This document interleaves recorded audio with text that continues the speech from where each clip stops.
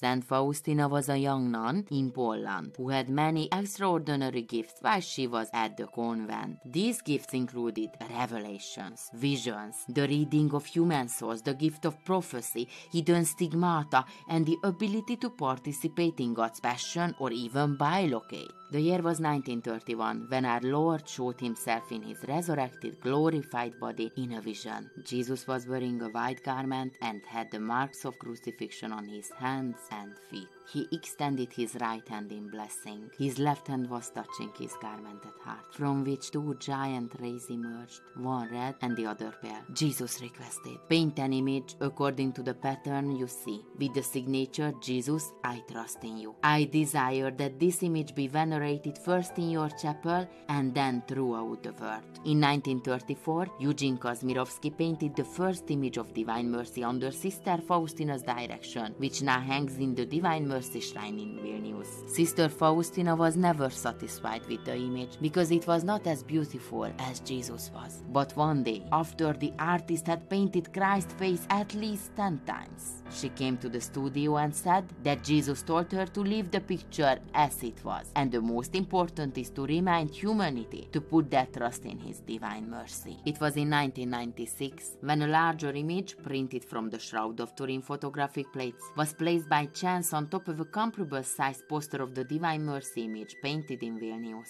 Father Serafim Mihalenko noticed that the startling coincidence when the superimposed images were unexpectedly backlit. The image similarity to the Shroud of Turin is incredible. The Shroud of Turin is a unique, full-size, good-resolution, three-dimensional image in the negative form of a naked man who was crucified. Many scientific results point out that the shroud was used to cover the body of Jesus Christ. Among the many findings was that the blood on the shroud was AB blood type from a male, which corresponds to the blood found in every studied Eucharistic miracle. The high level of bilirubin indicates that this man suffered terrible torture. The man on the Shroud of Turin suffered, died, and was buried the same way the Gospels say Jesus was. And let's not forget that the sufferings and crucifixion of Jesus were different from the ordinary ways that criminals were crucified. We also know that the body disappeared before decomposition set in, precisely 72 hours later of the death. When the scientists examined the shroud, they found a rare travertine aragonite limestone on the feet, the nose, and the left knee. This unique limestone was almost the same as a limestone sample from the Damascus Gate, the closest gate to Golgotha. Scientists found that some of the pollens on the shroud were only found in Jerusalem from March through April and when extinct in the 1st century. The stitching found in cloth was used only in Judea in the 1st century. Scientists found that the man had 2 Pontius Pilate coins on his eyes from 2 BC and 32 AD. The vanillin dating test, the 2 spectroscopic analyses, the wide-angle X-ray scattering, and the compressibility and breaking strength tests date the shroud to the time of Jesus' life and crucifixion. Some recent and dramatic discoveries have been made about the writing on the shroud. A Paris-based organization conducted studies with an extremely advanced program. They found letters under the chin where was written Jesus and on one side was written Nazarene. These findings prove that the Shroud of Turin is the burial cloth of Jesus Christ. Now we come back to the Divine Mercy image. When identically sized images are placed on top of one another, it was discovered that the distance between the pupils is the same. The nose is nearly the same length. The beginning of the upper and lower lips are the same, and the mustache and beard have the same cut, and the hair falls in the same direction at the sides on both images. The Divine Mercy image shows 2 rays of light, representing the blood and water pouring out of Jesus' heart on the cross. It happened because when the soldier pierced his side with a spear, his heart was not beating for the red blood cells to settle, resulting in blood and water exiting from the side wound. The back image on the shroud shows a separation of blood and clear blood serum, as it is precisely written in John's Gospel. In the Divine Mercy image, Jesus' right hand is raised in blessing. A new study proved that the body moved when the image was transferred to the Shroud of Turin. The research shows that the first movement of Jesus might be a blessing gesture with his right hand. Could it be a divine coincidence? We know that our Lord made many promises to those who venerated the image. Our Lord said, "I promise that the soul that will venerate this image will not perish. I also promise victory over its enemies already here on earth, especially at the hour of death. I myself will defend it as my own glory."